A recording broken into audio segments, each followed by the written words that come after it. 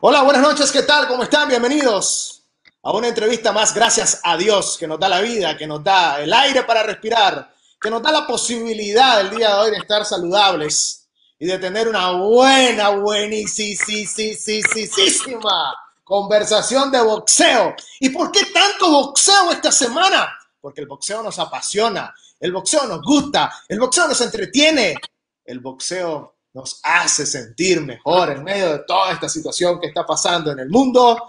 Queremos decirle que nos solidarizamos con todas las personas que están enfrentando round a round, campana a campana, esta pandemia y todas las otras personas que enfrentan otras enfermedades que definitivamente pues están en esa lucha. Alguna gente ha salido de las cuerdas para pelear en el centro del ring y se han llevado la victoria. Otra gente, lamentablemente, está contra la cuerda, pero no pierdan la fe que puede salir un golpe como el de Juan Manuel Márquez contra Manny Pacquiao en la cuarta pelea y así derrotar al coronavirus. No es fácil, de eso estamos claros, muchísimos. Y obviamente tenemos que tener la fe en Dios sobre todas las cosas. Tenemos que tener la fe en nuestro Creador que siempre nos acompaña, que nos dio el alimento el día de hoy y fundamentalmente nos ha dado los ánimos para salir a trabajar, para salir a luchar por nuestras familias. Así que nos queremos solidarizar también con las personas que han pasado a otro plano de vida y los familiares que han sufrido la pérdida de un ser querido en esta pandemia. Quiero darle la bienvenida al día de hoy desde Hermosillo, Sonora, México. Alfredo Caballero. Hola, Alfredo, ¿cómo estás? Hola, Levi, ¿cómo están? Aquí ¿Cómo la estás estamos, pasando gracias por por la allá? entrevista. ¿Mande? ¿Cómo la estás pasando por allá? ¿Cómo estás enfrentando la pandemia? ¿Ya le pegaste un golpe bajo o qué? No, pues estamos en eso, sí está un poquito duro por acá, pero pues sin rendirnos, ya sabes, hasta la última campanada. Y vamos con otro caballero, pero ese es de Estelí y vive en Coachella, California. Ya deja de comer, muchacho, que ya son altas horas de la noche, no puedes seguir comiendo a estas alturas de la noche. Marcos Caballero con nosotros, y qué coincidencia, tenemos a dos caballeros el día de hoy. Marcos, ¿cómo estás? Saludos, saludos, aquí estamos bien. Aquí pasando un momento difícil, pero gracias a Dios la familia bien y todo, siguiendo luchando por este problema que estamos pasando. Saludos, saludos. No está fácil este asunto de la pandemia, estamos enfrentándola con toda la lucha, pero pues vamos a empezar a hablar de boxeo. Marcos Caballero y Alfredo Caballero tienen el mismo apellido. Ya debutaron en medio de la pandemia, digo debutaron con la pandemia porque los dos ya tuvieron peleadores hace unas semanas. Marcos Caballero en Las Vegas, Alfredo Caballero en la Ciudad de México, y ya nos pueden contar la experiencia que tuvieron como entrenadores en esta situación del coronavirus. Vamos a comenzar con Alfredo. Alfredo, en la Ciudad de México, ¿cómo fue todo el proceso? ¿Cómo vivieron todo eso? Eh, pues los protocolos fueron muy estrictos, ¿no? No nos dejaban salir del hotel, siempre nos llevaban la comida a los cuartos, estando en la misma pelea, siempre con cubrebocas, siempre todo bien cubierto. La verdad, sí es un poquito duro, un poquito feo.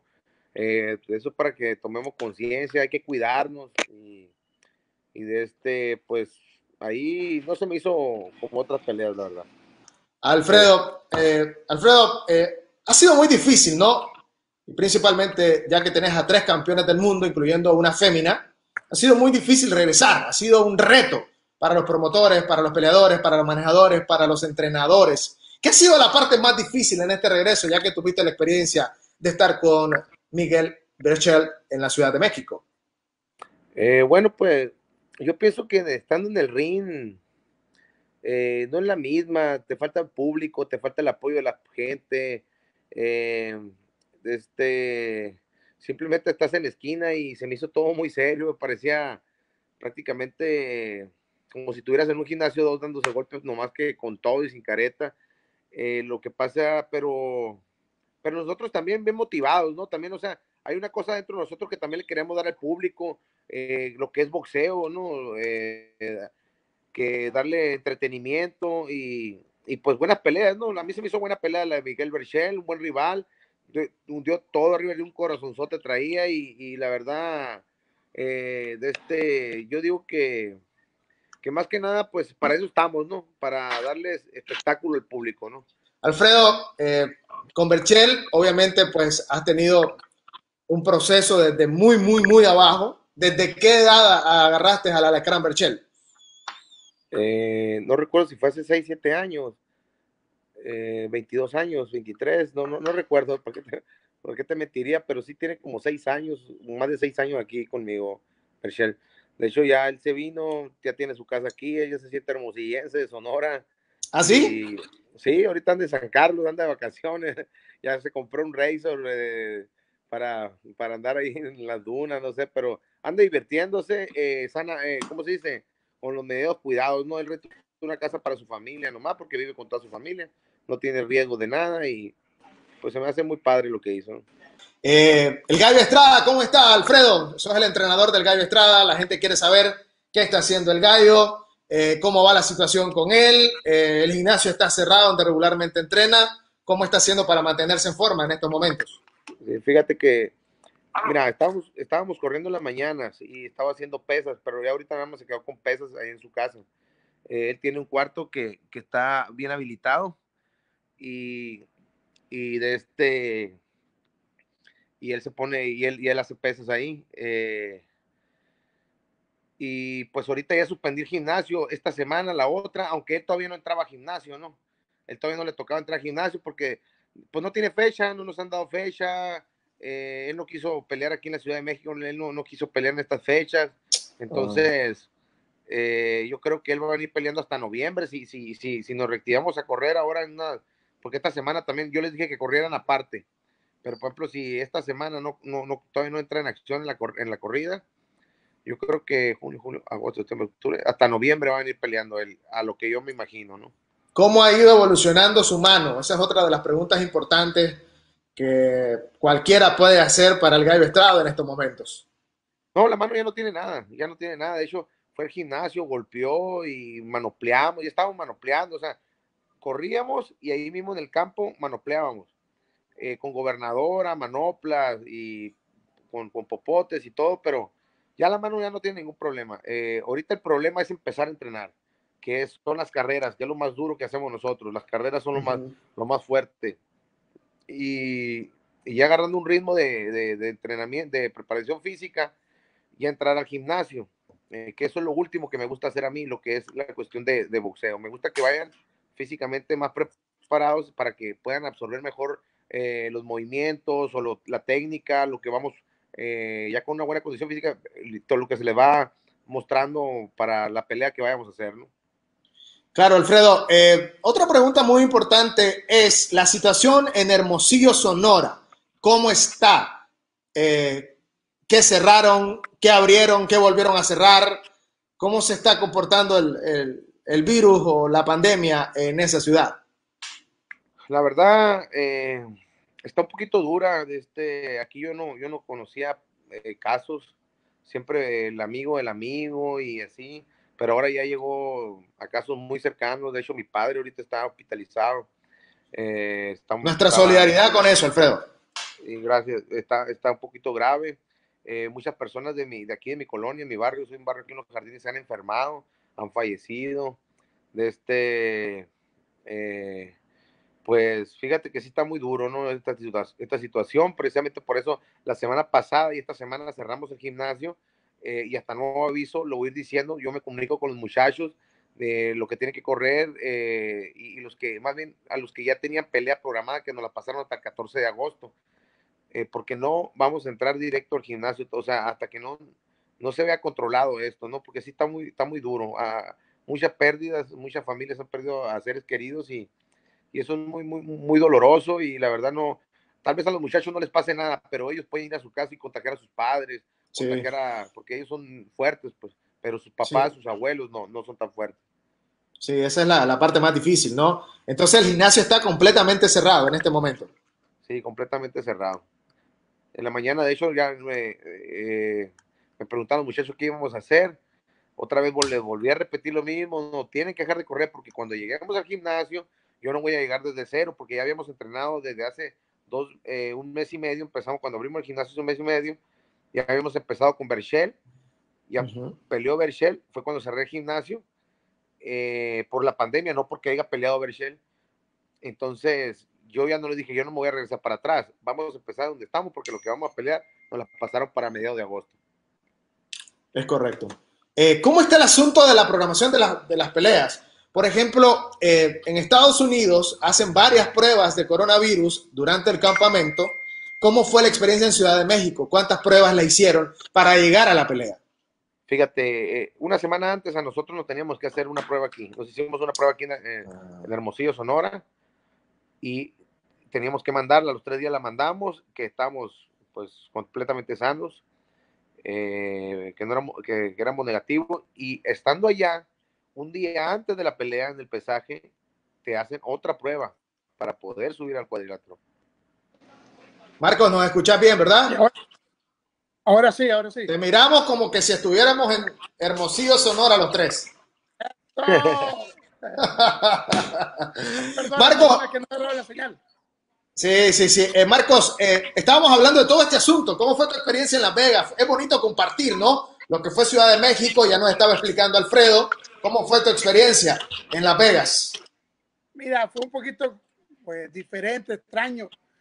Llegas ahí, y más que todo, pues pasas preso porque te meten a entregar, llegas al representado donde ahí con tap rank, los representantes te dan unos papeles ahí, seguir las reglas que tenés que seguir y después te mandan a tu cuarto. Y más que todo, pues pasar en tu cuarto los 4 días en espera del día de la pelea. Es un poquito extraño, pues algo que no puedes salir, no puedes tener contacto con nadie, tenés que entrenar en tu cuarto. El gimnasio que tienen, pues ellos te asignan 1 hora y tenés que decir lo que usás. Es un poquito difícil, algo completamente diferente a lo que estamos acostumbrados. Contaba Alfredo de lo de la prueba del coronavirus. Yo creo que eso condiciona, ¿no? De una u otra manera el campamento de entrenamiento. En el caso de Alfredo, contaba que le hicieron una prueba antes de viajar a la Ciudad de México. La pregunta es que si le hicieron una prueba a ustedes, Marcos, antes de viajar a Las Vegas. Al boxeador sí le hicieron una prueba semana antes de viajar a Las Vegas. Cuando llegamos a Las Vegas nos hacen una al entrenador, al asistente y al peleador. Correcto. Pasamos al cuarto por 72 horas sin salir. Después ya no podemos, ya en la mañana podemos ir a desayunar. Nos llevan a desayunar donde ellos tienen asignado. Sí. Y pues más que todo en el cuarto. La entrada y salida, todo por medio de la empresa. Ya el día de la pelea te hacen otro examen. ¿Otra prueba de coronavirus el día de la pelea o el día del pesaje? Creo que el día de la pelea, el día del pesaje. Después de que hacemos el pesaje, nos hacen otra prueba. Chequeo, y pasamos otra cuarentena hasta el siguiente día del día de la pelea. Okay. Pero sí un poquito pues diferente. Alfredo, ¿qué es lo más complicado de esto para el peleador como tal? Ustedes obviamente pasan un proceso, pero ¿qué es lo más dañino de todo esto? ¿Qué es lo que más puede afectar al boxeador en todo este proceso? Pues fíjate que también cuando estás no tienes bastante comunicación con el peleador, ya ves que a veces tienes que estar en su cuarto y checarlo, platicar con él. Yo creo que esa es una de las partes muy importantes de que pues todo es por teléfono, no le ves su reacción, cómo estás en peso, su reacción y la forma, uno los conoce pues, y sabe cómo están, y que te digan por teléfono no es la misma. O sea, no podías ir al cuarto del peleador, vos sí, Marcos. Okay. Yo sí, nosotros teníamos contacto con el peleador. Aquí pues sí tienes contacto, pero te ponen en el mismo cuarto, pero no es lo mismo. Ahí uno, ¿me entiende? El ambiente es diferente, no tenés esa motivación, no tenés más que, ¿me entiendes? Sí, mentalmente está todo condicionado, ¿no? Está, y pues es un poquito diferente, se siente. Sí. Sí, es bastante complicado. Alfredo, Bueno, entonces quiere decir que en la Ciudad de México fue más estricto. Ni siquiera podías ir al cuarto del peleador y toda la comunicación fue por teléfono hasta que subieron al ring. Sí, no, y luego en el ring, pues hablarle con la careta, con el tapabocas, oye, no podías ni estar a gusto, no te entiende el peleador lo que le estás diciendo. La verdad, sí, era, qué difícil es eso. Y luego te daban unos guantes, yo no estoy acostumbrado, bueno, ahí los Kuzman usan guantes, yo no estoy acostumbrado a usar guantes. No, fue algo muy difícil. No me agradó estar. Y luego, no tanto lo que no agrada a uno que batalla, sino que es algo muy triste todo esto que estamos pasando también, ¿no? Pero pues igual es nuestro trabajo, tenemos que darle al público, pues, que se divierta también, porque pues el público es lo que está esperando, peleas nuevas, ¿no? Pero bueno, sí está Sí, difícil, está muy difícil. sí, creo que hay un periodo en este momento, no sé si Marco se puede volver a conectar, hay un periodo en este momento que están haciendo muchas pruebas, muchos experimentos. Se están haciendo experimentos sobre las mismas carteleras. A mí me parece que México fue súper extremo en todas las medidas, no es para menos, ¿verdad? No estamos en una situación como para decir esto es más o esto es menos. Y por ejemplo, Estamos en nosotros una nos llevaban, situación la difícil. comida nos la llevaban al cuarto, la comida. O sea, nosotros y no nos daban un menú, llegaban y nos daban la comida. Esto es. ¿Eh? Esto es lo que van a comer y punto. ¿Te lo comes o te lo comes? Sí, no está fácil. Sí, que la Ciudad de México fue súper estricto No, y sí me y parece que estuvo bien porque sí está, pues es lo que tenemos que hacer, cuidarnos. Y si aún así yo creo que salieron, en esta fusión no salió nadie con positivo, pero en la fusión pasada y esta fusión que acaba de pasar este fin de semana salieron gente positiva. Entonces, yo digo que las medidas están perfectas las que están haciendo. sí, el único problema es que se corta la convivencia, como decías tú, del entrenador-peleador. Puede ser un Pues sí, poco complicado porque hay muchas cosas que analizar la semana de la pelea. sí, claro, de hecho, yo no quise comentarle nada a Berchel, estaba el día de la pelea, estaba sentado y estaba sude. Y él es un peleador que sinceramente es bien disciplinado. A él le gusta subirse un 100% arriba del ring. Nadie que me lo diga, nadie va a ir un 100%. Sí, No quiero saber que alguien que me va a decir que va a ir un 100% a estas peleas. Entonces, y luego que va a la altura y todo, y luego me dice, estoy nervioso, entrenador. ¿Por qué? Le digo, ya empieza a bromear conmigo. Porque, y ya me lo llevo para una esquina ya en el día de la pelea y ya lo empiezo a secar, ¿no? Y le seguí dando agua porque estaba y ahí no estaba haciendo calor. Y le dije, ¿por qué no vienes al 100 y estás en la altura? ¿Vale? Le dije, sí, se te empieza a reír, ¿no? Él todo se ríe, pero era por eso, pues, porque sabe él que la altura lo iba, y sí, le pegó la altura como en el segundo, tercer round, quiso claro. acabarlo, no pudo, el rival se puso roñoso, y sí, ya cuando se acabó la pelea, pues, ya pura risa y risa nos la llevamos, pero pues sí le pegó la altura, y más aparte, tiene mucho que ver también que por ejemplo, un mes y medio nomás, o sea, estás en tu casa entrenando, pero no en la misma, no das un 100%, no lo estás mirando uno también en el peso, cuando está bajando, paulatinamente. Yo llevo un control todos los días, él llega, se pesa, yo punto, en vez de darle una palomita, le doy, o una tachita de que vino asistencia, yo le pongo el peso. Y al final, se revisa todo, vámonos. Mira, aquí, si hace algo bien, aquí está, ¿por qué? Porque hiciste todo bien. Tuviste un buen peso, siempre estuviste, nada que subiste, bajaste. En cambio, cuando pierden, también le saco la tablita a mí. No me vas a decir que mira, aquí tienes tantas faltas, aquí pesabas Sí, tanto, aquí tanto. Aquí no hay con que miente, la tabla esa no miente.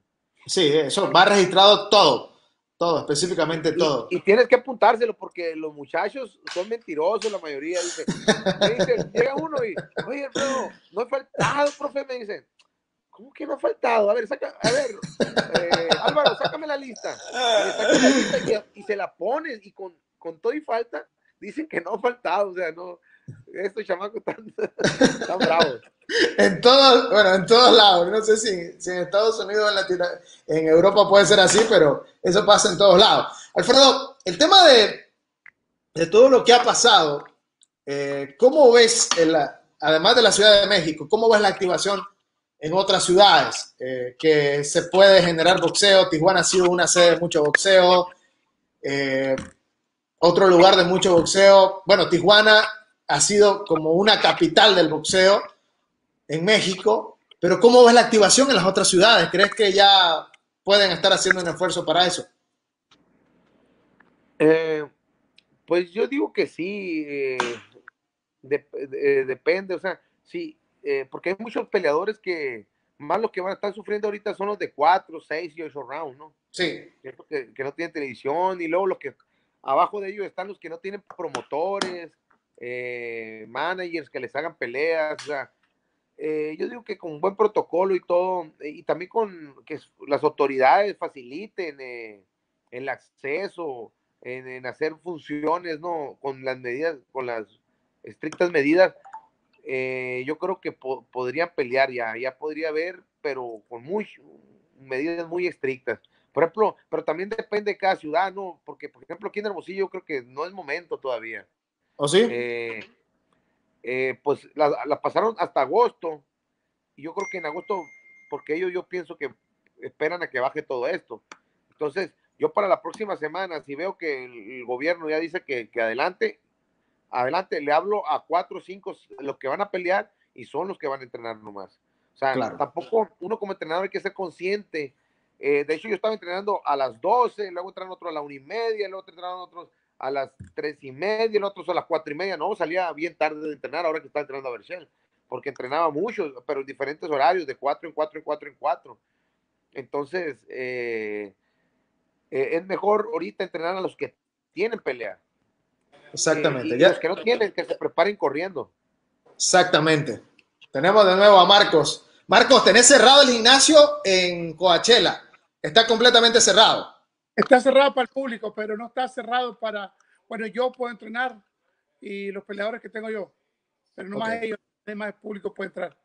Pero obviamente tienen que firmar todo un protocolo, que pues se hacen responsables de sí mismos, etcétera, etcétera, etcétera. Se le chequea la temperatura, se limpia todo el equipo, ¿me entiendes? Antes de comenzar, y se limpia todo el lugar, limpiar todos los sacos, la mesa, el piso, cuando terminamos. Sí, no ha sido fácil en ningún lado, muchachos. O sea, es un reto grande como entrenadores. Ya Alfredo hablaba de cómo controlar a un peleador si no lo estás viendo en el gimnasio todos los días, Marco. O sea, es difícil. ¿Cómo le llevas el control? Los peleadores que tengo yo, pues los tenemos en una casa, ¿me entiendes? Aislados. Tenemos que chequearlo, ¿me entiendes? Es la única forma. De otra forma es muy difícil. Es bien difícil. Estos momentos son difíciles. Tienes que estar chequeándolos a ellos, ¿me entiendes? Constante.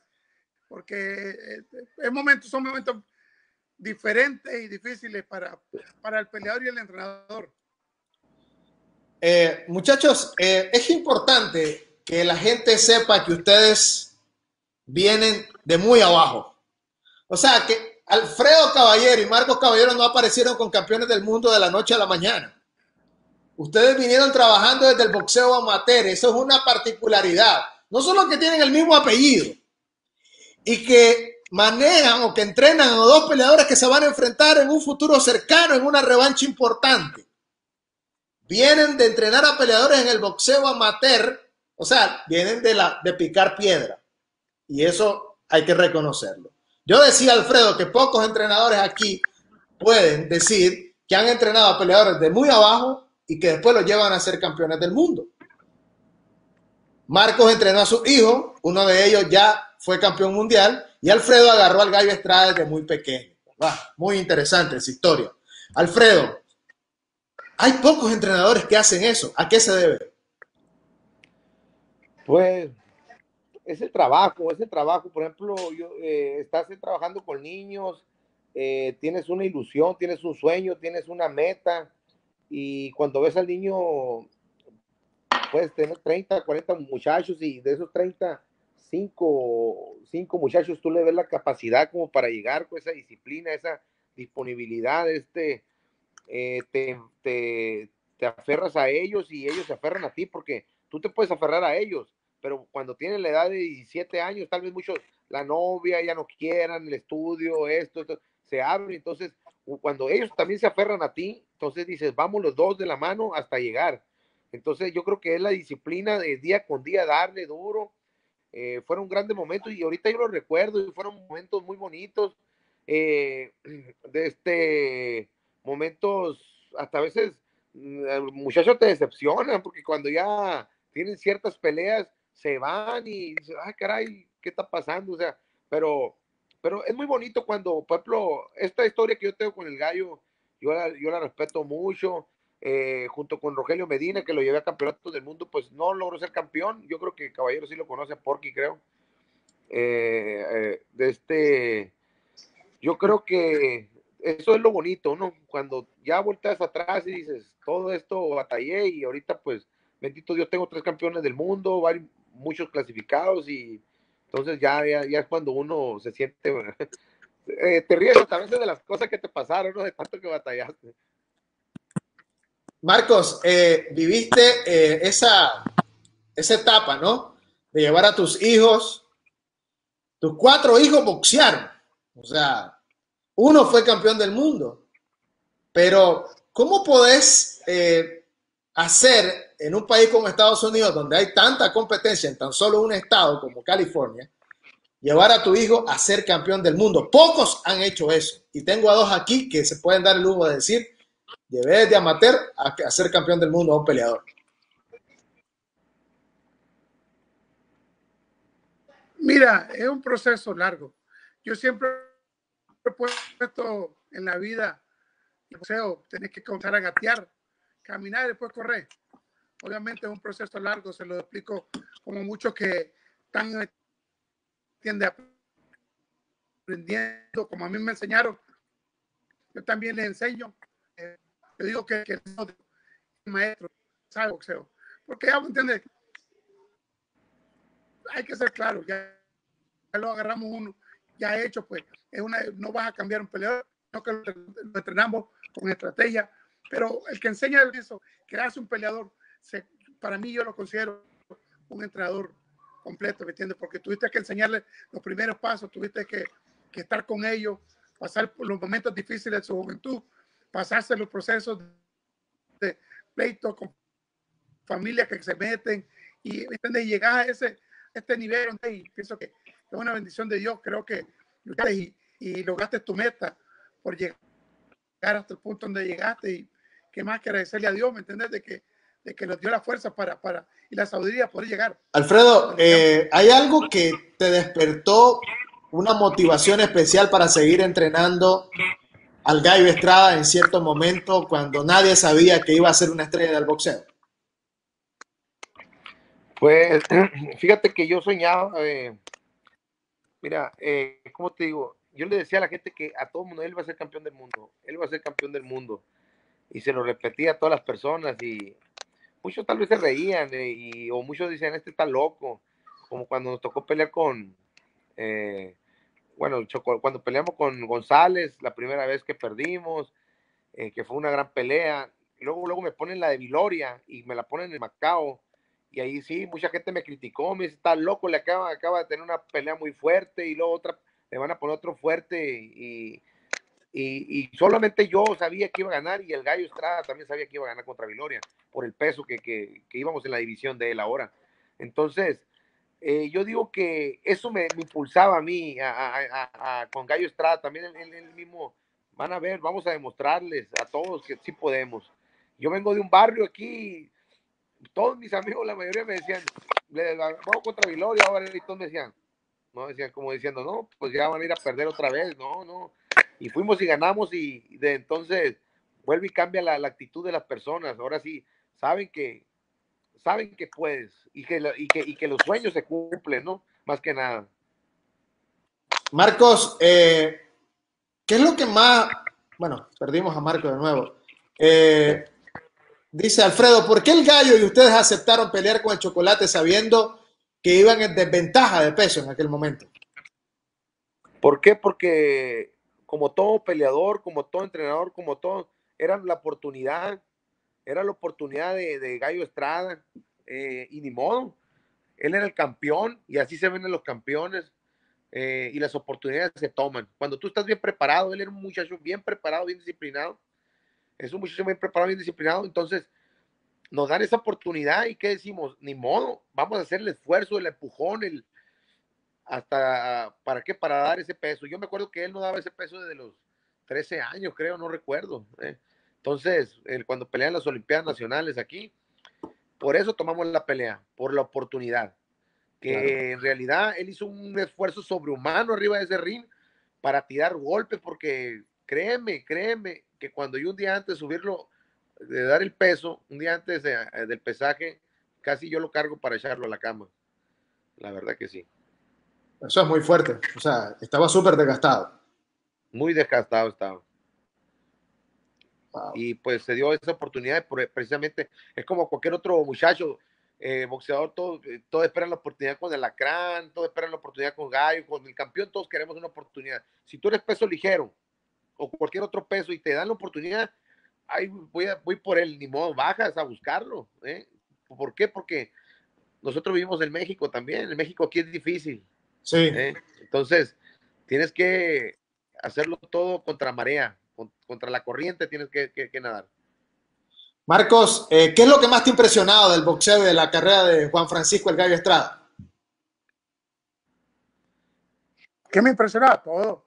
Un boxeador tiene todo. Te puede boxear, te puede empujar, tiene un boxeador completo, ¿me entiendes? No es por nada donde está, es uno de los peleadores mejores del mundo, ¿me entiendes? Un boxeador completo, claro, que se admira su boxeo, ¿me entiendes? Mucha inteligencia, el boxeador tiene que tener mucha inteligencia en el ring, y creo que el Gallo la tiene, ¿me entiendes? Te cambia de estrategia, te puede empujar, te puede llevar a las cuerdas, es completo, ¿para qué? ¿Me entiendes? Es algo de admirar, ¿me entiendes? Y qué más orgullo para mí si un día se llegaran a topar con Chocolatito, estar yo en la esquina, ¿me entiendes? Y con mi tocayo caballero, ¿me entiendes? Sería algo inolvidable, pues que es lo que, como todo entrenador, es nuestro sueño, llegar a una gran tarima, una gran pelea, y puede ser parte de esa historia, ¿me entiendes? Porque esto va a pasar a la historia una vez que se encuentren ellos. Queremos saludar a Indiana del Socorro Morazán, a Juan Carlos Carballo, a Brian Rojas, que es fanático de Chocolatito, Isaac Alexander Bermúdez, Iván Escalón, saludos deportivos desde Panamá Oeste, Panamá, a los señores caballeros, gracias Levi Luna hasta Managua, Nicaragua, Oscar Zárate, Gerardo Trilla, Yader Picado, Nelson Rodríguez, Oscar Alexander Torres desde Miami. Queremos saludar a Jorge Díaz y a Luciana también. Bismar Loaiziga también nos felicita por el programa. Dice, quiere saber si Randy Caballero se retiró del boxeo. Oficialmente, Randy, tu hijo Marco, ¿se retiró o no?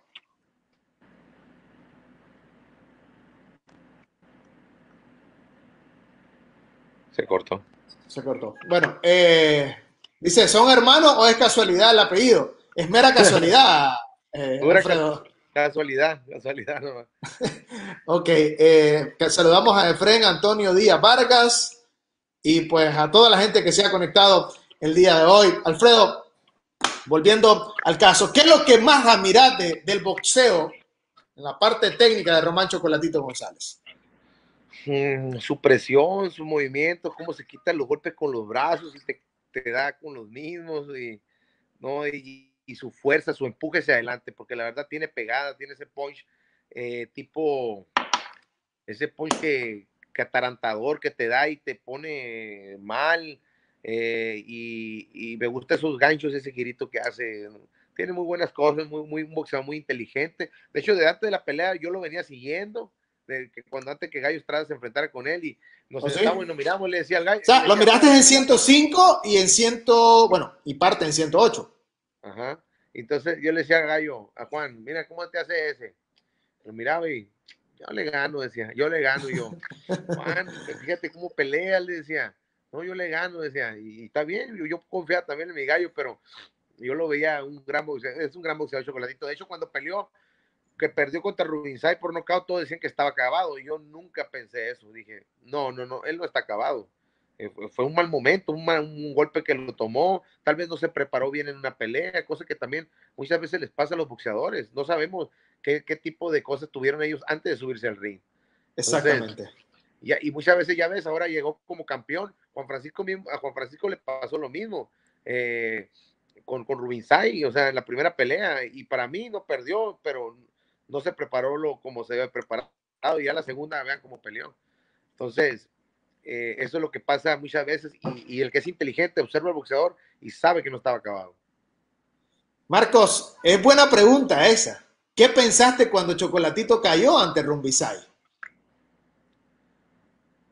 ¿Qué pensás? Te corren muchas cosas, pues no.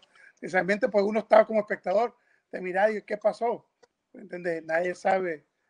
Pues te corre como, te hace muchas preguntas, pues ¿qué pudo haber pasado con él? ¿Qué pasó mal? ¿Estuvo mal ese día? ¿Qué pasó durante la semana? ¿Qué errores se cometieron? Pero pues, no puede hacer nada, pues no puede más pensar que tu mente corre muchas cosas. Bueno, hay una pelea que pues fue muy importante en la carrera del Gallo Estrada. Ya la mencionó Alfredo. Es la pelea contra Brian Viloria en Macao.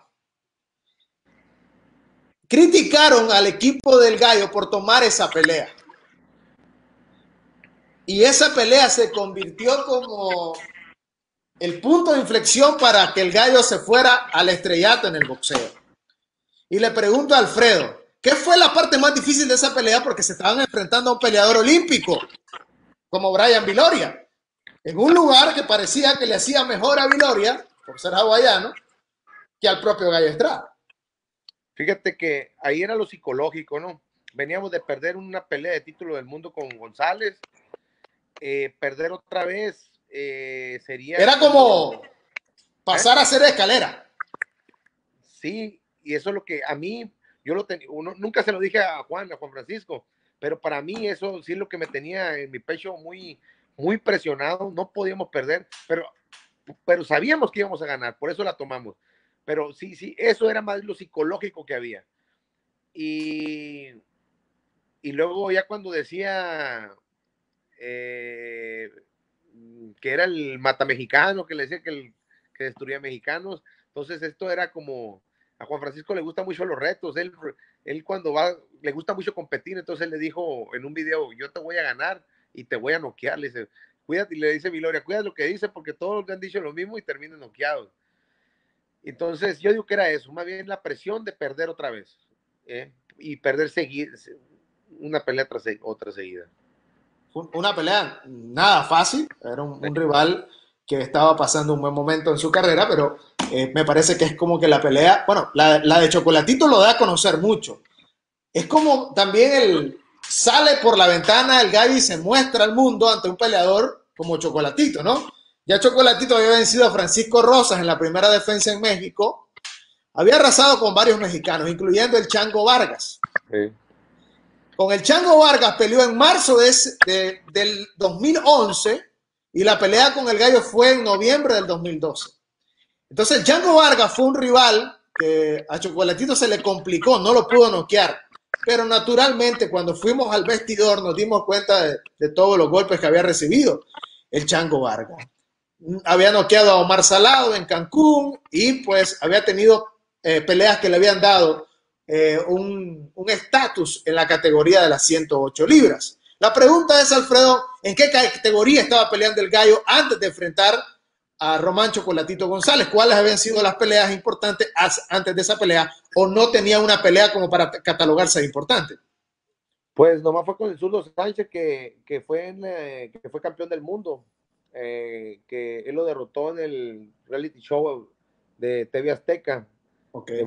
Y lo derrotó en una revancha porque ya había perdido la decisión, en una revancha, y decían que el que ganara primero le iban a dar la oportunidad de título, y en este caso ganó Gallo y le dieron primero la oportunidad a Juan Francisco Zurdo Sánchez, le dieron la oportunidad, se quedó campeón del mundo, fue con el único que había peleado se podría decir, importancia, de sí, de nivel, pero el Gallo lo había noqueado, ¿no? Y obviamente, pues ese fue un show de televisión muy visto en México y como que empezaba a agarrar algunas miradas en ese momento. Sí, ya cuando viene la oportunidad de Chocolate González, hasta nosotros nos enojamos también porque hoy decimos, ¿y por qué a Carlos no? Pues las cosas son así, cuando uno va aprendiendo de boxeo, va comprendiendo, pues ya estamos enojados, porque a él sí le pusieron otro peleador campeón y a nosotros nos ponen al mero ahorita, queríamos otro, ¿no? Pero bueno, es como salgan las oportunidades y por eso hay que estar listos. Y pues gracias a Dios, pues, por la pelea de González se nos abrieron las puertas para la pelea de Viloria en el peso mosca y pues quedó campeón mundial. Ahorita pues ya es campeón mundial super mosca y pues como verás, también es campeón mundial super mosca González y aquí ya se va a tratar de que si fue el peso o no fue el peso. Y eso se va a ver aquí. Bueno, vamos a la posibilidad, hablamos hace unos meses de la pelea. Hay mucha información corriendo, información no oficial, información que emiten los peleadores, tanto el Gallo como Chocolatito, porque cuando ellos hablan es noticia. Román dice, no peleo por algo que no sea por más del $1.000.000. El Gallo ha tenido cierta reserva en ese tema. A mí me parece que el Gallo ha dicho, yo quiero pelear independientemente de si hay una cantidad por encima del $1.000.000 o no. Ahora, lo que pienso yo es que el Gallo también va a aprovechar esta oportunidad para sacar la mejor bolsa de su carrera y si es posible pasarle $1.000.000. Pues fíjate. Porque también es campeón del mundo y es un campeón de alta calidad y está entre los mejores 10 libras por libra del mundo. ¿Cómo está ese tema en el equipo, Alfredo? El tema del dinero. Mira, Gallo nunca lo dice hacia las redes sociales o algo, no lo dice. Pero él aquí atrás o platicando, él no se va a subir por menos de $1.000.000. Claro. Y la verdad, $1.000.000 es poco. Es poco. Para la calidad de peleadores que son. Yo digo que es poco. Yo digo que esa pelea es más de $1.000.000. Porque, oye, si hace cuánto pelearon la Chiquita y Carvajal le dieron $1.000.000 y no había la tecnología que hay en el internet, las redes sociales, todo eso, donde ellos pueden acaparar la televisión, donde pueden acaparar ese dinero. O sea, y ahorita sabemos que la pelea de Juan Francisco Gallo Estrada y Román Chocolatito González va a ser una de las... Todo el mundo sabe que va a ser una guerra. Ellos no van a salir a medirse, sí. Ellos se traen ganas de hace mucho tiempo, y te lo digo porque yo conozco a Juan Francisco y yo sé que González no va a querer caer. Entonces, a lo que voy, que si saben que va a ser una guerra, es una pelea que vale. No sé cómo quieren pagarle a peleadores que pesos grandes que van y hacen del ridículo o que no, pues no hacen ni guerras y andan. Y ahorita aquí a 2 pesos chicos de los mejores guerreros no les quieran pagar más de $1.000.000 a cada uno. O sea, es una pelea que también desde el punto de vista promocional produce más de $3 millones. O sea, es una pelea que puede producir más de $3 millones en el negocio puro del boxeo. Te estoy hablando promocionales, te estoy hablando, digamos que en ese tiempo cuando se vaya a dar ya acepten público en las arenas. No sé cuándo es que se va a aceptar público, no sabemos cuándo se va a poder meter público a la arena, pero me parece que es una pelea que desde el punto de vista de negocio puede generar más de $3 millones. O sea que es real que estos dos peleadores pueden ganar 1.5 cada uno. Pues yo digo y esto no debería ser un tema para Eddie Hearn o el promotor que la vaya a montar. Porque esta pelea todo el mundo la va a ver. La verdad, a ver, cuéntenme otra pelea que quieran ahorita, aparte de Berchel y Valdés. Esta pelea la están esperando de hace muchos años también. Entonces, o si no, el público se va a quedar con las ganas. La verdad se va a quedar con las ganas. Porque ellos no se van a subir por menos de $1 millón. Y nada, que es $1 millón, o sea, tiene que ser más de $1 millón. A mí que no me salgan los promotores que no hay más de $1 millón. Para mí sí hay dinero. Sí, oye, le voy a decir como me dice Gallo, porque se suban ellos, va a decir así. Siempre Juan Francisco no dice nada, pues, pero cuando acá entre nos dice, porque se suman ellos, a ver si es cierto. Vamos a ver si es cierto que van a pelear por menos de $1 millón. Menos de $1 millón no va a pelear, ya dijo él. No, te digo, no. Los promotores. No se subiría por menos del $1 millón. Sí. Ahora, estamos en una situación donde no sabemos qué va a pasar, donde no sabemos si esta pelea puede ser este año por la situación. Ahora, estamos claros que el próximo año es algo más real, más aterrizado. O sea, no es algo loco pensar que el próximo año esta pelea puede tener público. Pero no lo sabemos. Lo que sí sabemos es que los promotores van a hacer, y es lo que yo creo, ¿verdad? Sabemos o creemos que los promotores están dispuestos a que Chocolatito y el Gallo Estrada también puedan hacer una pelea sin público y calentar el escenario de cara a la revancha en algún momento, Alfredo. Sin público. Sin público, quién sabe. Pues si pagan más de $1 millón, sí.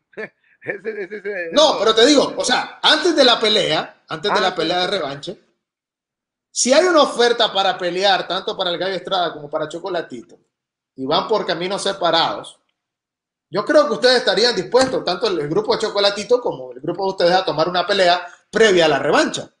Es algo que lo han considerado, me imagino. Ah, no, claro que sí, ¿no? Y a mí más que nada me gustaría que ahorita que Juan está un poquito inactivo, ¿no?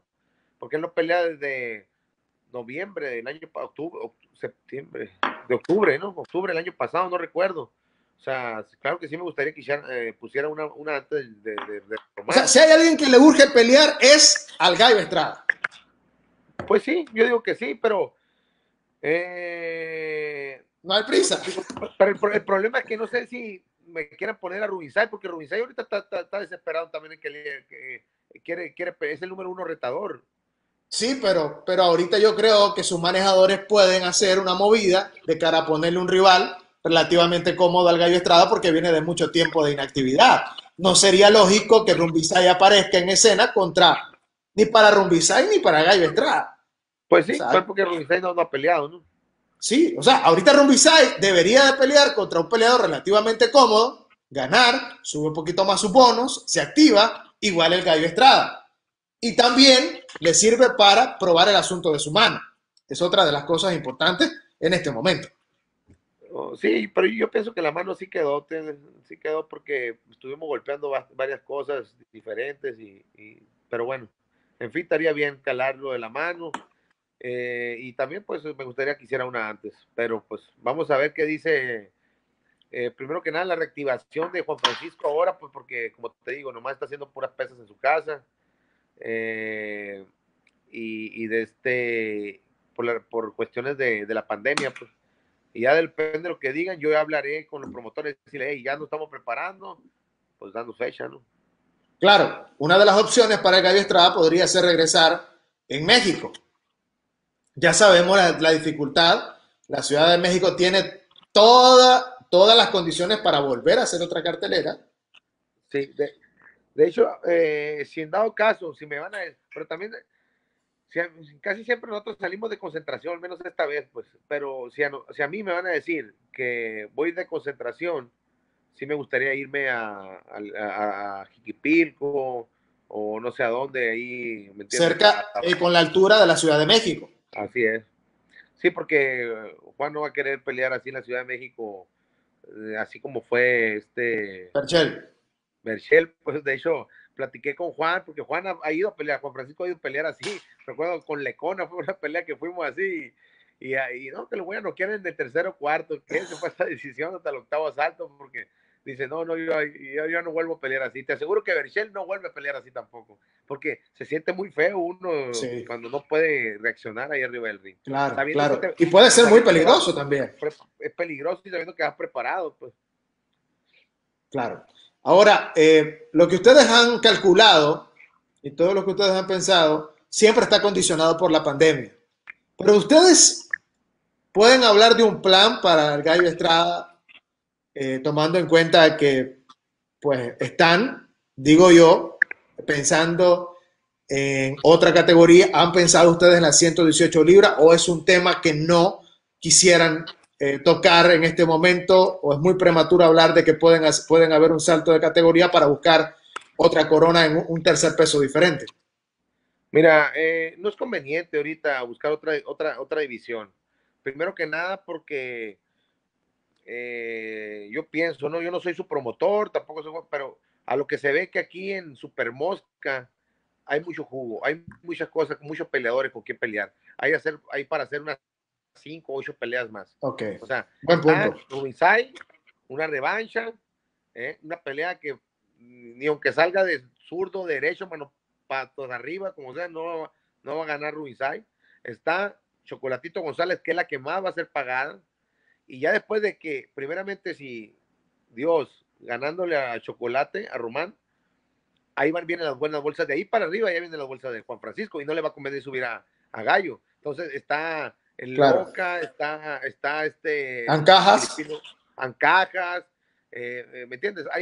Hay con qué jugarle en las moscas, o sea, todavía el siguiente año, todavía te tendría para pelear varias peleas millonarias, yo digo, y Juan Francisco sería más conocido todavía.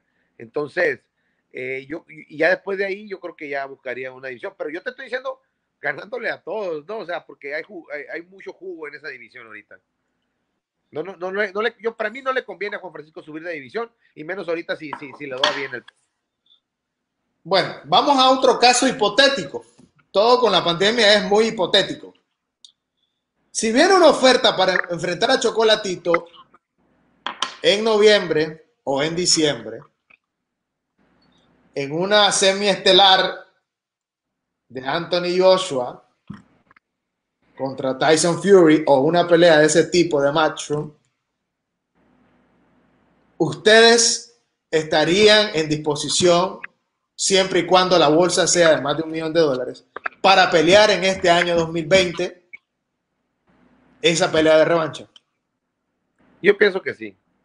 No está Juan ahorita no está Juan Francisco, pero yo creo que si desde ahorita a él le dijeran, yo pienso que sí. Pero que le digan con tiempo, ¿no? Tampoco Claro. que no Sí, estemos porque hay como, independientemente de la pandemia, hay un enfoque, hay un trabajo, hay un plan y se pueden ir de esa manera. Sí, yo pienso que sí. Si hubiera esa cantidad, yo creo que él no titubearía para decirlo, no titubearía para ponerse a entrenar fuerte, no titubearía para poner el objetivo de ir a ganar esa pelea y el título, quitarle el cinturón que tiene Chocolatito González. Te pregunta Mauricio Rivera Urbina, ¿cree usted, caballero, que Rumbisay se equivocó al boxearle al gallo en el perfil derecho, si es zurdo, y cuando regresó a su perfil ya fue tarde? Esa es una pregunta que te hace un fanático. Mira, para serte sincero, si hubiera salido zurdo al principio, Estaban preparados. ¿Eh? Estaban preparados para ese perfil, ustedes. Sí, o sea, nosotros entrenamos para puro zurdo. Entonces, si ves la pelea del Guy, de Juan Francisco, él ha peleado con muchos zurdos. Yo digo que más de 10 zurdos tienen su récord. Entonces, aunque hubiera salido de zurdo, derecho, hubiera sido la misma. Okay. Tal vez si hubiera salido de zurdo, también se hubiera acomodado desde el primer asalto así y así se lo hubiera llevado. No porque en los últimos rounds se cambió de zurdo y batalló un poquito más, ahí fue porque le cambia el estilo y ya vuelve a agarrarle el estilo al siguiente round, ¿no? Entonces, no importa cómo haya salido, pues. Entonces, así pasó. Dice, otra pregunta, dice, buenas noches, Levi. Para este señor el gallo le ganó de calle y cuando Román iba a enfrentar al Chocolate, o que el gallo iba a enfrentar al Chocolate, dijo que iba $500,000 a cuadras. Yo no recuerdo que Alfredo haya dicho que le iba $500,000 a cuadras o algo así. Sí era una pelea dura para Román contra Carlos Cuadras en la categoría de las 115 libras. Román no hizo una pelea de preparación en las 115 libras. ¿Qué pensaste de esa pelea antes de que se realizara, Alfredo? ¿Con Cuadras? Sí. ¿Román y Cuadras? Sí. Pues la verdad, casi no me puse a analizar esa pelea. Nomás vi la pelea. Sí vi que se marcó mucho Chocolatito. Una pelea muy, ¿cómo se puede? Controversial, ¿cómo se dice? Bueno, Controversial. controversial, pero pues igual el Chocolatito, pues era el que ahorita los reflectores, mejor libra por libra, ¿me entiendes? Yo digo que sí, no sé, pues, lo hizo bien. Cuadras la verdad, no se me hace un pegador, un boxeador que pegue mucho y yo creo que por eso la tomaron, ¿no? Claro, aunque estaba invicto y en ese momento era el mejor peleador de las 115 libras, ¿verdad? Antes de que aterrizaran estos salvajes de Chocolatito, Rumbiside, Naoya Inoue, ¿verdad? Era de lo mejor, pues. Recuerden Sí. que Naoya Inoue no había aterrizado de manera fuerte en esa categoría. ¿Hubo alguna oferta para ustedes para enfrentar a Naoya Inoue? Para que el Gallo Estrada enfrentara a Naoya Inoue. No hubo ninguna Nunca. oferta. Y si la hubo, no llegó con nosotros porque yo creo que el promotor no lo hubiera tomado. No es el momento, no iba a haber, yo digo que no iba a haber con la economía que requerimos y ahorita yo creo que una pelea con él sería. No, pero te digo, en el momento cuando él estaba más abajo, o sea, cuando él estaba en 115 libras. No, a nosotros no nos llegó nada. Ok. O sea, eso es una pelea que nunca ni cerca estuvo del campamento del Gallo Estrada. Eso hay que No. dejarlo claro. Hay una pelea que se intentó hacer y que a ustedes le quedó un poco la espinita de que no se hizo con el Gallo Estrada a este punto. Además de la revancha de Román. ¿Quién? O sea, hay una pelea para ustedes que estuvo cerca de concretarse, pero que no se hizo por alguna razón. Además de la revancha con Chocolatito, hay una pelea que ustedes negociaron, pero que no llegaron a un acuerdo, una pelea grande, digamos, pero que no se hizo. Una No, nunca revancha nos con ha tocado. Viloria, por ejemplo. No, nunca nos la dijeron tampoco, no. A pesar de que fue una edición dividida la que dieron, que no sé qué vio Ajá. el juez, ese juez siempre lo vengo siguiendo, siempre comete muchas, no digo malas palabras por aquí, pero está bien jodido. Pero no la ofrecieron. Yo creo que, de hecho, si te fijas, Juan Francisco, pues ha puesto mal a los boxeadores, igual que el Chocolatito, tienen la estabilidad ellos o tienen de dejar mal a los boxeadores para las siguientes peleas. La verdad que los golpean demasiado. Aquí Eric Salgado dice, esa pelea del Chocolatito con el Gallo va a ser tremenda, va a ser tremenda. Si da hoja, le esperamos verla y que se den más de 1 millón, se lo merecen. Saludos, Levi, al entrenador del Gallo y a Marcos Caballero. Mi respeto para los dos, son buenos entrenadores. ¿Cómo te ganas un respeto en México con tantos entrenadores buenos que hay, con tantos entrenadores de trayectoria? Has llegado a irrumpir en una gama de entrenadores buenísimos en todo México, Alfredo. Pues sí, fíjate que, pues ¿cómo se dice? Ahorita con las redes sociales son las que te hacen. No, pues es trabajo y la verdad que tus atletas te reconozcan lo que tú haces por ellos, Sí. porque sí es muy difícil y muy desgastante. Muchas veces, parece que no, pero tienes un campeón y te preocupas más que como si fuera un hijo, ¿no? Eh, ¿Cómo te digo? Y luego también respeto de ganarte también a los amateurs, de los boxeadores de 4 rounds. Es muy bonito esto del boxeo, la verdad yo creo que tengo el mejor trabajo del mundo, la verdad estoy enamorado de lo que hago, estoy muy bien bendecido, mi Dios me ha querido mucho, yo creo que todo me lo ha puesto en el camino. No es fácil, pero pues como les digo a todos es cuestión de soñar nomás y es un sueño. Una vez estaba en el parque de mi colonia y soñé y volteé y dije yo voy a tener campeones del mundo y pues así es, o sea, darle y trabajar. Bueno, la gente no para de comentar de la primera pelea, ¿verdad? Es inevitable de hablar de esa pelea, pero has revisado el video, te has puesto a ver round por round. Yo dividí la pelea en dos. Los primeros 6 rounds del Gallo Estrada son muy buenos. En la segunda mitad de la pelea, Chocolatito sacó una casta de campeón, una casta de peleadorazo, y me parece que Chocolatito define la pelea a su favor en la segunda mitad. ¿Qué pensás vos de la primera pelea, Alfredo? No, pues, ¿qué te puedo decir? Yo siempre digo que fue una pelea pareja. Eh, Chocolate era el campeón. Y pues, tanto que si fue pareja, tenía pues, el conocimiento para el campeón también. Tanto como si, es más, si no hubieran ido si Chocolate no hubiera sido campeón y Gallo no hubiera sido campeón y hubieran peleado, tal vez hubiera sido un empate, tal vez una decisión dividida para acá, una decisión dividida para allá, no se sabe. Esas son las peleas buenas que uno quiere ver, las peleas que se tiran con todo desde que salen del ring. Entonces, yo creo que está bien, o sea, no pasa nada. Fue la pelea que nos catapultó para ir por otro campeonato del mundo. La verdad tuvo, si Dios así lo puso, así está. Dios tiene algo para ellos dos ahí arriba. Entonces, aquí las armas las tienen que agarrar ellos. Sí, porque Dios ya los va a poner ahí. A ver, ustedes, vamos a ver quién quiere ser el mejor. Sí, exactamente. Dice, ¿qué tan cierto es que cuando pelearon con el Chocolate, estando en la pelea, iban a parar la pelea?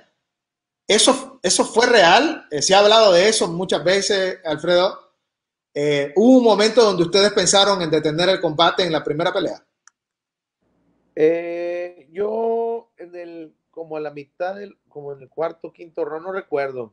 Yo le pregunté a Juan Francisco que cómo se sentía, porque yo era el que sabía cómo estaba.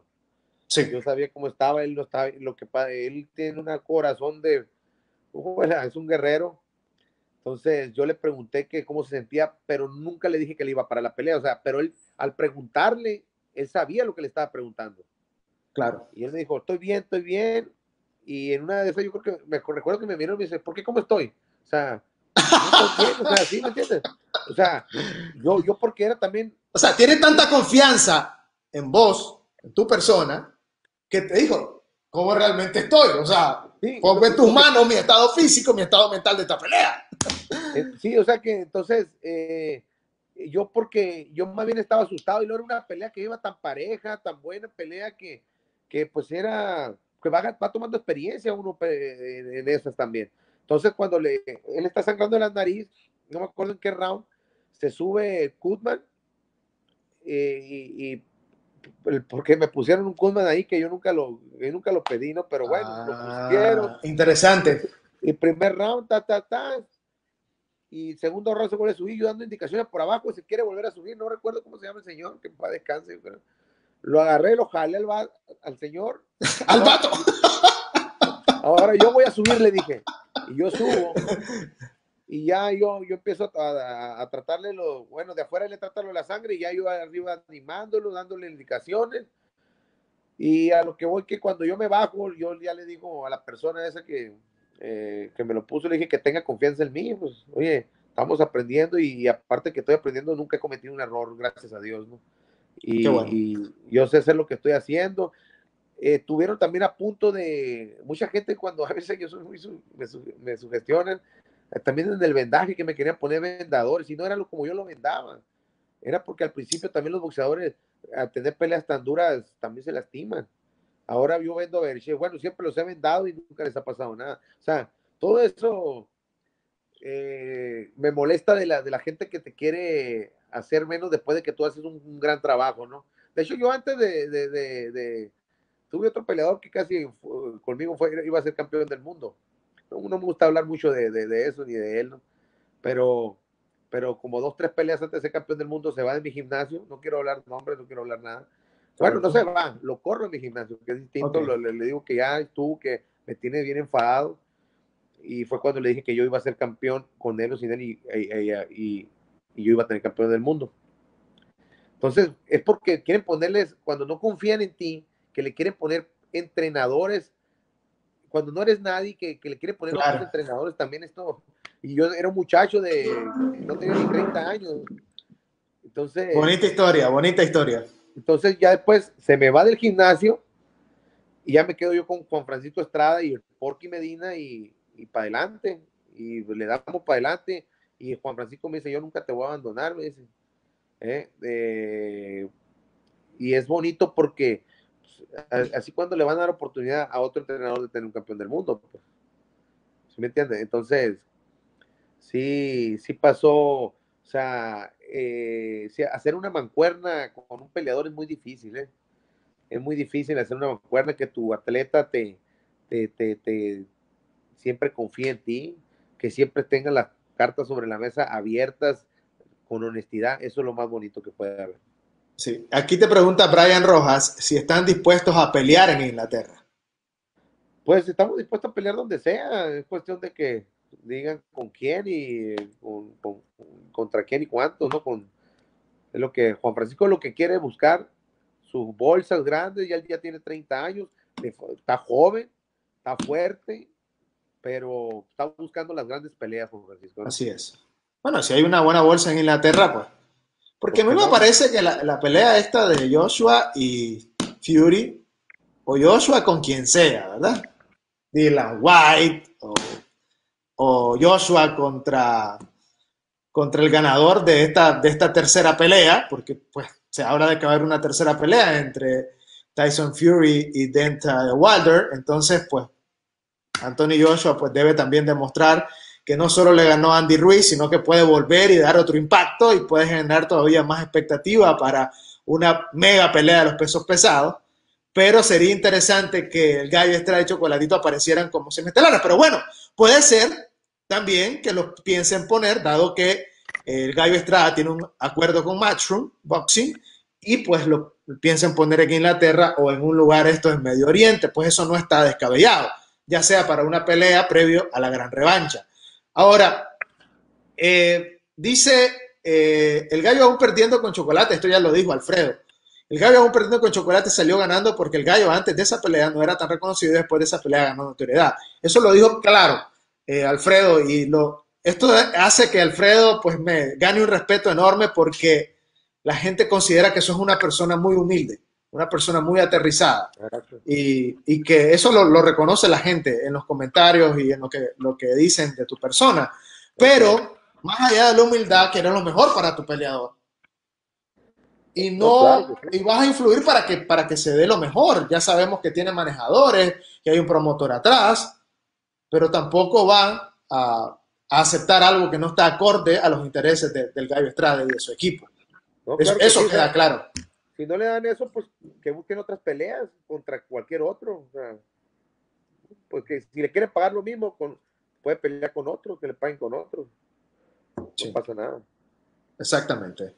Alfredo, es una lástima que hayamos perdido la conexión con Marcos, ¿verdad? Suele pasar esto en estas entrevistas en vivo, pero qué bueno que lograron hablar, o por lo menos por un momento, y que lograron saludarse, los dos del mismo apellido, los dos entrenadores de cara a una gran revancha que es inevitable. Esa es una revancha, Alfredo, de las más inevitables del boxeo. Yo creo que sí. Y va a ser una bonita pelea. Y yo creo que va a ser, así como recuerdan la primera, la segunda va a ser inolvidable también.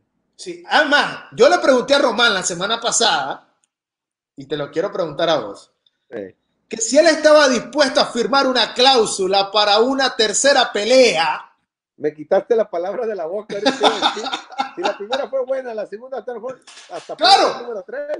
¿por qué no? Entonces me dice Román, estoy dispuesto a firmar una cláusula de 8 peleas o de 5 peleas. ¿Sí? Claro.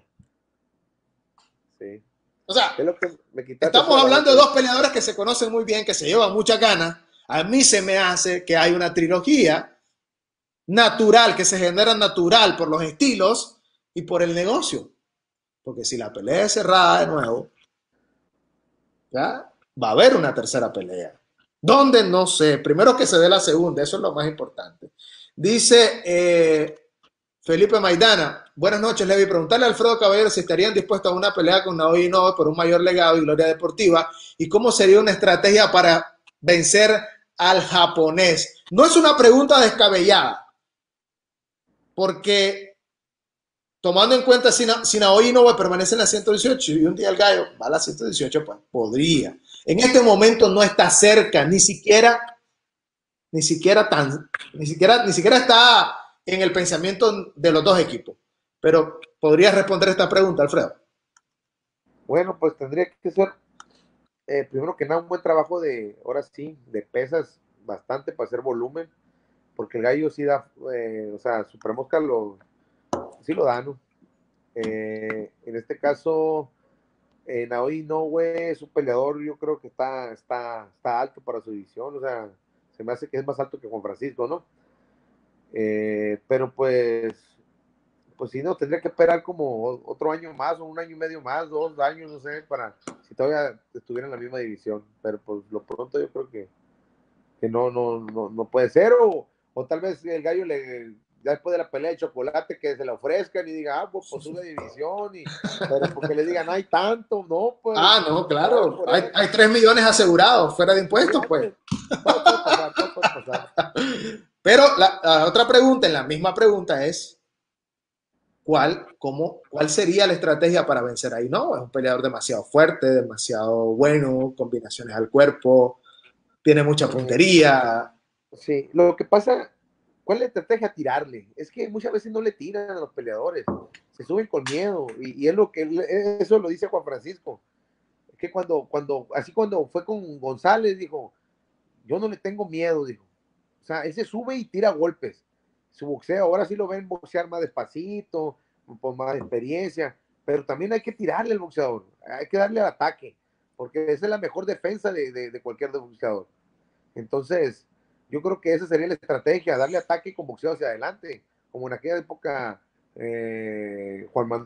Julio César Chávez, darle Sí, abajo también. Como a él no lo ha tocado abajo, no sabemos cómo está, pero ya lo así tocó es. Nonito Donaire, o sea, Pelea ya vimos que le complicada, tiraron, ya le pelea tiraron, ya le metió las complicada, manos. Entonces, pelea complicada, entonces yo complicadísima. creo que hay que tirarle. Dice Eric Salgado, dice, lo bueno de estos dos salvajes del boxeo, que son Chocolate y el Gallo, es que si de darse una revancha va a ser un peleón, y que Dios los bendiga y que le paguen bien, se lo merecen. Dan espectáculo arriba, no andan corriendo, van a matarse como dos guerreros. Yo no sé si recordás, Alfredo, cuando Chocolate se levanta de la caída, de la primera caída contra Rumbisay. Sí, sí recuerdo. Se levanta y se va encima de Rumbisay. Sí, no sale a protegerse, no sale a nada. Entonces yo le pregunté eso y le digo, pero ¿por qué te fuiste encima? Lo lógico es que fueras a protegerte o al menos tratar de sobrevivir. Y me dice, es una cuestión de instinto. Es una cuestión de instinto. Levantarse como se levantó Rosendo como se levantó Finito contra el Rosendo a tirarle golpe después de la caída. Es como un instinto que se genera después de la caída. Quiero salir a conectarle también y que sepa que yo tengo poder. Por eso va a ser una gran pelea y la gente lo sabe, porque los dos, si caen, se van a levantar a seguir tirando. Aquí no va a haber. Yo no quiero saber quién no la quiere ver esa pelea. Solo la gente que no sabe de boxeo arriba del ring es la que dice que no quiere ver esa pelea. Exactamente. Gracias, Ariel Arauz, que nos escribió. Dice, pienso que Chocolate gana sin duda. Dice, ¿qué sabor de boca le quedó con el fallo de la primera pelea de Chocolatito y el Gallo Estrada? En el momento me imagino que no estaba de acuerdo, pero después analizaste y viste un poco más la pelea. ¿Tu reacción en el momento? La verdad, pues en el momento lloramos porque pues no ganamos, no tanto fue que. ¿Pero estaban de acuerdo con las tarjetas o no? No, estaban muy erradas esas tarjetas. La verdad, esas tarjetas, y luego no vimos ni un empate, ni una edición dividida, o sea, algo que también dijeran, oye, diste el Porque fue esfuerzo, una un decisión gran unánime esfuerzo con, para con Francisco amplios márgenes. Estrada. ¿Eh? Fue una decisión unánime con amplios márgenes. Sí, o sea, está mal, pues es donde, ahí sí, ahí es donde yo creo, no porque perdimos, sino ese tipo de tarjetas es lo que, donde uno se desmorona, porque oye, que das el esfuerzo arriba del ring, ganas unos rounds y no te los quieren dar, o sea, eso fue más que nada lo que nos dolió. Sí, interesante. Eso no lo sabía, la verdad. Fueron al examen, estaba bien el Gallo, obviamente pues hubo muchos golpes al cuerpo. ¿Cómo estuvo el asunto de los exámenes y cómo salió el Gallo médicamente? ¿Lo tuvieron que atender? ¿Cómo fue el No, asunto? nos venimos para acá, para Hermosillo, y aquí en Hermosillo empezó con malestares. ¿O sí? La verdad, sí, fue una pelea de gran experiencia. Te voy a decir una cosa para el Gallo, porque después el Gallo así hace esos ganchos, esos giritos, esas cosas. De ahí salió, pues de ahí también el Gallo Estrada aprendió mucho de Chocolatito González. Llegamos y al siguiente día se estaba quejando del estómago. No recuerdo si orinó sangre esa vez. Sí, esa vez sí creo que orinó sangre. De ahí me lo llevé a un hospital y le pusieron unos desinflamatorios, no sé, duró unas horas, luego me lo llevé a la casa y ahí no salió durante unos 2 días. porque sí le dolía bastante el estómago por los ganchos que le metió con Chocolatito, el esfuerzo físico de dar el peso, todo eso contribuyó, pero fue una gran experiencia. Por eso vemos al Gallo Estrada que es ahora. Sí, Porque también exactamente. aprende pelea tras pelea él, y aprendió de Chocolatito González. Y no cualquier entrenador o peleador reconoce que pasó eso. Bueno, eso muchas veces queda como que para nosotros, pero ahora ustedes lo cuentan como algo que les ayudó a superarse. Eso es muy, muy bonito de Sí, parte de la ustedes. verdad, y te puedo apostar que Juan Francisco le ha metido ganchos, golpes abajo a peleadores, y cuando bajamos, yo y él decimos, a la torre lo has de haber dejado como cuando te dejó Chocolatito, y nos reímos, ¿no? Nos reímos muy bien, o sea, pero también pidiéndole a Dios que no esté mal, ¿no? ¿Me entiendes? Porque tampoco Claro, no somos personas desgarradoras, o sea, muchas veces me han criticado porque antes de subir al ring oramos. Claro que oramos, le pedimos a Dios por el por bienestar supuesto. del peleador, de mi atleta, del rival, que bajen con bien los dos, y le pedimos la victoria, ¿por qué no? O sea, si son cosas es un esfuerzo que estamos dando, son metas que uno se está proponiendo, y estamos aquí, pues entonces hay que pedir por todas esas personas y que se dan golpes, porque es peligroso el boxeo. El boxeo es peligroso, de veras. Yo tengo Dice, hijos sí, que son boxeadores, no quiero que boxeen, y uno lleva 20-0, otro lleva como 14-0. El más chico yo creo que ya no quiere boxear, está bien, ya no boxea, ya se juntó, ya se con su mujer. El otro ahí quiere seguirle, y tengo otro más chiquito, y yo, ay, Dios, no quiero que boxeen, pero bueno, yo los apoyo, pero hasta donde ellos quieran, nomás. Está duro. dice David Flores, dice, la verdad, yo lo dudo que gane Chocolate. Estrada es un gran campeón. Eh, Eso pues es lo que aquí, dice un nicaragüense, ¿verdad? Y hey, pues tienen derecho a pensar diferente a muchos. O sea, mira, es lo bonito yo del boxeo. les voy a decir una cosa. Si Juan Francisco Estrada entrena los 4 o 5 meses, y hace caso todas las indicaciones que yo le digo, vamos a ganar esa pelea. Y la vamos a ganar porque están viendo una Estrada en su peso. Están viendo una Estrada con más peleas como campeón, con más experiencia. Y van a ver una Estrada más fuerte. Entonces, todo eso se lo impones a la segunda pelea, y más vale que se prepare bien el Chocolate, porque yo creo que si Juan llega a esas condiciones ahí, al ring, él gana esa pelea. Yo pienso que sí, y yo creo que Juan Francisco va a buscar un knockout, buscar un knockout abajo, arriba, porque Juan Francisco es un boxeador que así como el Chocolate, te va minando, golpeando abajo. Y él le metió golpes abajo al Chocolate y lo sintió a González. Y bueno, y si creyeron contra Viloria, donde no eran favoritos, donde no tenían tanta experiencia, lo mejor que puede hacer un entrenador es hacerle creer a su peleador. O sea, no puede existir un entrenador que venga y diga, esta pelea la vamos a perder. No. No, o sea, no debería haber un entrenador en el mundo así. Todos los entrenadores deben de confiar en las habilidades, en las virtudes de su peleador, y en base a eso preparar una estrategia, preparar un campamento, y luego, durante la semana de la pelea, ver si todo está bien para pensar siempre en la victoria. Claro que sí, es que Así es. si no tienes confianza en tu peleador, ¿qué va a pasar? A mí me preguntaban, primero cuando fuimos contra Chocolate, ¿le va a ganar? Y yo, Juan, vamos a ganar y vamos a dar peso. Sí. Y lo dimos. En la segunda contra Viloria, vamos a ganar. Luego nos ponen al número 1 retador, que era Milán Melindo en aquel tiempo, y vamos y le ganamos. Con Berchel pasó lo mismo.